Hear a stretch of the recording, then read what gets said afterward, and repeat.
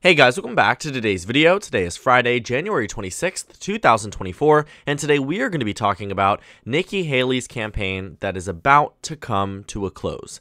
After the New Hampshire primary results, Nikki Haley said on her campaign stage that she congratulates Donald Trump on winning, but will not be dropping out of the race, that she will be moving forward in full speed ahead into South Carolina and to other states as we look at this 2024 primary season. Now, I'm sure you can tell from the title of this video that this is all about why Nikki Haley needs to drop out, at least for her own political future. Now, there are different ways of looking at this, and I think that one major thing is that the Democratic Party would like this primary to go as long as possible, but realistically speaking, Nikki Haley has no mathematical pathway forward and in fact is losing by extreme amounts nationwide. Now, in New Hampshire, the margin that Donald Trump defeated Nikki Haley was somewhat hopeful. While Nikki Haley's campaign was at one point in time hopeful that they might win the overall primary, they set expectations on Election Day that she would perform nearly how the polls were predicting, and she actually did better than what the polls had predicted, but not better enough. You see, Nikki Haley lost the state of New Hampshire still by double digits to Donald Trump. This was the one state where Nikki Haley had spent a lot more time in than Donald Trump, and arguably a lot more people on the ground and a lot more resources in this state. New Hampshire was one that Donald Trump didn't need to win. He had already won Iowa's caucus, not to mention Nikki Haley's third-place performance in the Iowa caucus, and New Hampshire was supposed to be this revitalizing primary for her campaign. But unfortunately for her, that simply did not happen. While she did outperform expectations, the headlines that were taken away from this very obviously were still that President Donald Trump won. Not the place you want to be if you are Nikki Haley. And so when we look at that and put that into perspective, Iowa didn't go so well. She came in third place. New Hampshire, she came around 11 points behind the former president. So what's forward? Why is it time for her to drop out now, especially with her home state coming around the corner? Well, one thing that I would definitely say on the home state part is that South Carolina doesn't seem to love Nikki Haley. You see, she's facing a lot of problems with multiple representatives here endorsing Donald Trump for president. Senator Tim Scott, who was only in that Senate position because he was chosen by Nikki Haley when she was governor, also endorsing Donald Trump. You are finding that a lot of things here are really difficult for Nikki Haley's performance in South Carolina. He already led leading into this primary, even before he won Iowa, even before he won New Hampshire by over 30 points. The average here has him up by 30.2%, and Ron DeSantis, Chris Christie, Ramaswamy all have small pockets of support, a lot of it of which is going back to Donald Trump now that they have departed from the race. And so Nikki Haley at 22% in her own home state really puts things into perspective because it means she isn't as adored as she should be in this state. And I think that is her fundamental problem. South Carolina, like New Hampshire, should be this big beacon of hope for Nikki Haley, one that could indicate maybe a strong primary performance. But it's nearly 4 weeks away until the South Carolina primary, and there really isn't that much hope for Nikki Haley to improve between now and then, especially if she's already polling at just 22% in her home state.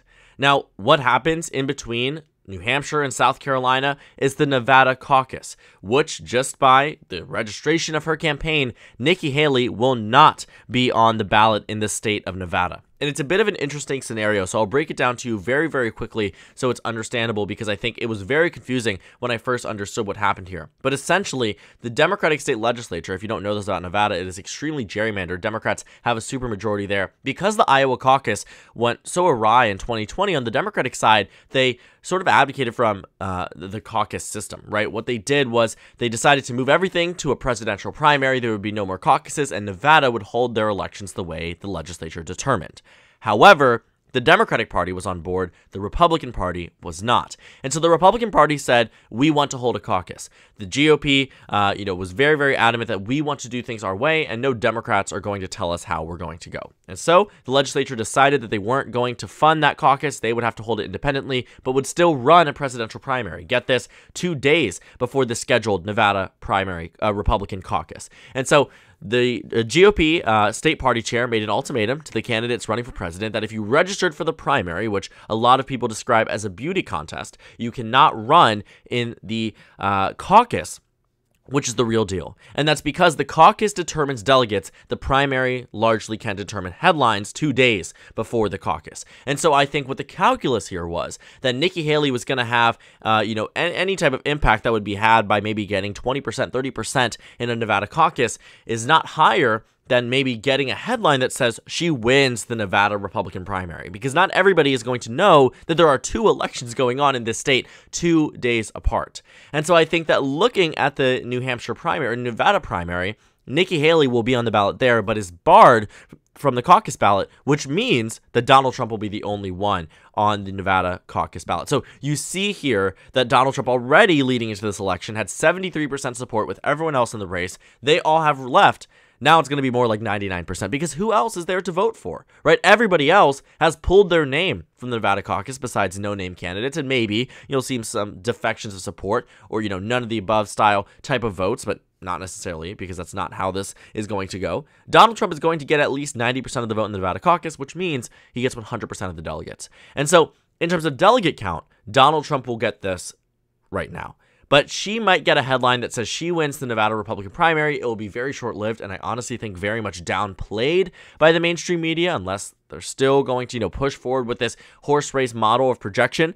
But this primary is over, right? What happens between New Hampshire and South Carolina is that Nikki Haley wins 0 delegates. She has no chance of winning a single delegate between now and then. And you have the U.S. Virgin Islands caucus. She also is not expected to do well there. And so all around, the country, you're going to see major headlines here that Donald Trump is dominating. Oh, Nikki Haley won a primary, dominating. And it actually doesn't get much better because when you see that everybody has dropped down, a lot of the consensus here from some of the more anti-Trump Republicans and pundits is that there's going to be a rallying call. There's going to be a consolidation of the anti-Trump support around Nikki Haley. And believe it or not, that isn't happening. The national numbers now show that in head-to-head matchups, the first 2 polls that we have seen since the departure of Ron DeSantis, and the first 4 polls we've seen since the departure of Vivek Ramaswamy, is that Nikki Haley polls at just 18 and 19% nationally in a head-to-head race.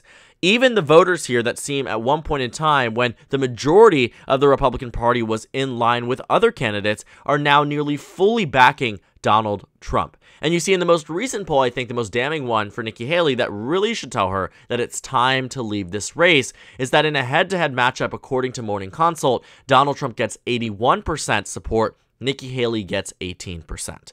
And so when I see this 63-point advantage at a low point, a 45-point advantage, I'm laughing at it because it is crazy to think about that when you look at the numbers 8 years ago today, Donald Trump was up by just 16.9%, and that primary was nearing being over.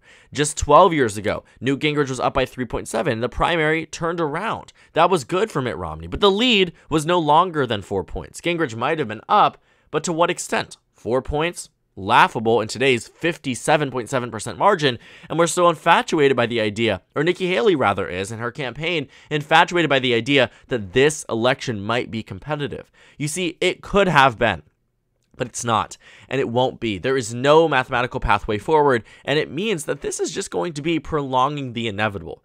Now, I already told you that I think the Democratic Party wants this to be prolonged. I think they're right in thinking that, and I will talk about that in a future video, because I think there's some political calculus behind it, behind continuing this idea that the primary is continuing. Because for one, I think they very much do want to run against Donald Trump, but they want Nikki Haley to tag and drag him down as much as she can until, they actually end up with Donald Trump being the presumptive nominee. And I think what you are seeing is that the RNC is having, a visceral reaction to that, now trying to just violate what the primary process has undergone and just make Donald Trump the presumptive nominee without doing anything else. The RNC chair has officially called, Ronna McDaniel has officially called a Nikki Haley to drop out. And so you have all these things here where Nikki Haley is saying, I'm staying in the race, and everybody else is saying, get out of the race, including Donald Trump, who went on a very, very long rant against her in his New Hampshire victory speech on Truth Social, continuously calling her bird brain. I mean, any chance that she is the VP nominee seems to be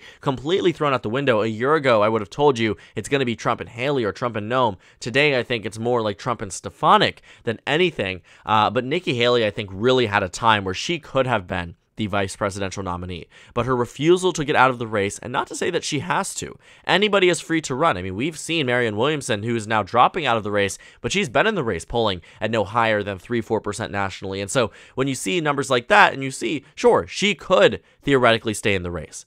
But now let's move on to the side of, besides what this means for the GOP primary, if she doesn't have a pathway forward, what is the calculus behind staying in the race? Because politicians rarely do things that would hurt them unless they have an ulterior motive. And I think Nikki Haley doesn't think that this is going to hurt her. She isn't this Chris Christie, I hate Donald Trump type of candidate. She's probably going to endorse him and kiss the ring, as Ron DeSantis would put it. She is going to endorse him, so why is she still in this race? And I think we have to look ahead a little bit further than 2024 into 2028, where we are now starting to see the direct impact of these candidates who have made names for themselves in this primary season. Because 2028 data we never really had. But if I was to guess it a year ago, I would have never told you that Vivek Ramaswamy would be rivaling, and in fact in third place, rivaling Nikki Haley and Ron DeSantis in third place nationally as somebody who was a nobody a year ago. He's beating out Tucker Carlson, Greg Abbott, Glenn Youngkin, Kari Lake, J.D. Vance, Josh Hawley. Think about these names, right? Brian Kemp, Byron Donalds, Tom Cotton, Elise Stefanik. How in the world is Ramaswamy at 18% and everybody else is at 1, 2, and 3? And that's because he ran in this primary. He made a name for himself, and I think Nikki Haley is really trying to position herself to not be that second place candidate to Ron DeSantis, because she actually will now be definitively the runner-up. But she's trying to build out that name recognition and continue to win support, not for this election, which is why I think she has been so tempered previously on Donald Trump, and now she's going down a different pathway of really railing against him. But prior to that, she had been kinder to him, had been less combative against him, still criticizing him, but still keeping him at arm's length.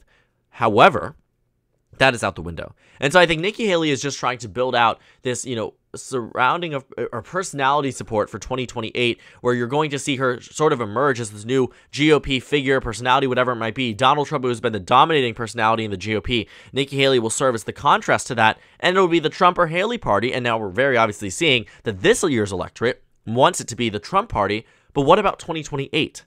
She could very well position herself to be the front runner in 2028. The question is now, how does she not piss off enough people that she doesn't lose 50% of the electorate at default in 2028? Because maybe if she's seen as somebody who is contributing to Joe Biden's election victory in 2024, if he does defeat Donald Trump, a lot of Republicans will turn to her and say, you should have gotten out in the race when you were never going to win. You should have done what Ron DeSantis did. At one point in time, according to the betting odds too, I think you'll find this very interesting. At one point in time, Ron DeSantis was well positioned for the election. I think we can pull up the betting odds for the GOP primary. One point in time too, Ron DeSantis was beating Donald Trump in the betting odds. In fact, a year ago today, we can actually take a look. January 26th, a year ago today, Ron DeSantis was tied with Donald Trump nationally in terms of chances. And a year later, well, he's out of the race. And even at the beginning of 2023, Ron DeSantis had nearly a 51% chance at being the nominee. Donald Trump, just 28% in terms of these betting odds, right? So you're seeing